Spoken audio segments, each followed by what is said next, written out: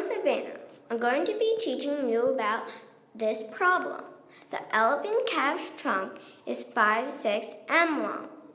The adult elephant's trunk is 3 times as long as the baby's trunk. How long is the adult elephant's trunk? Express your answer as a mixed number. So our first text clue is that the calf's trunk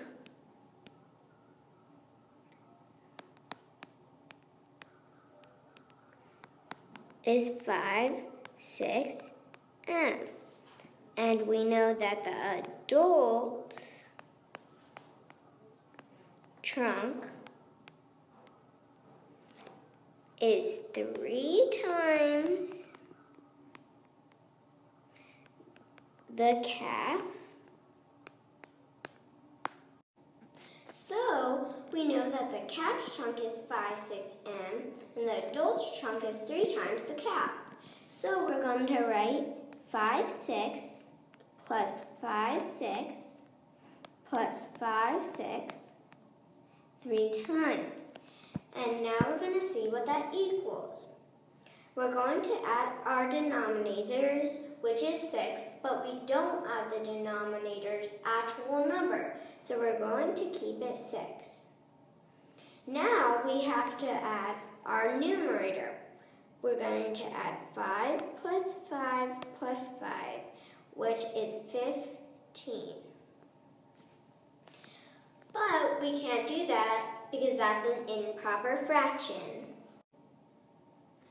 So we're going to write a bar of 6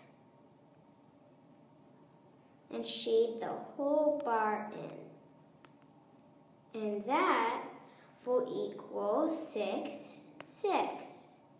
But we're still not at 15, 6. So we're drawing another bar of 6.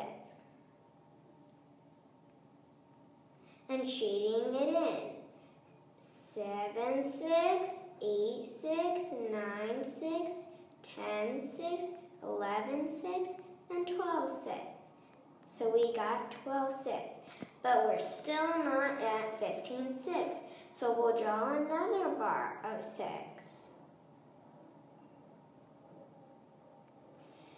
Then we're going to see if we can get to 15, 6.